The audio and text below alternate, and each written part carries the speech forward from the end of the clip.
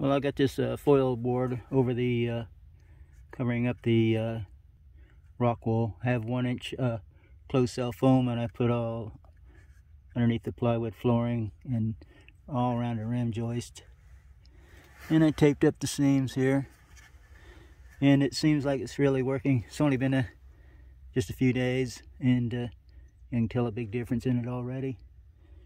And I'm gonna say it probably cut my heat bill in half, maybe not, but definitely tell a big difference. And I forget what they call this. It's like this foil stuff here.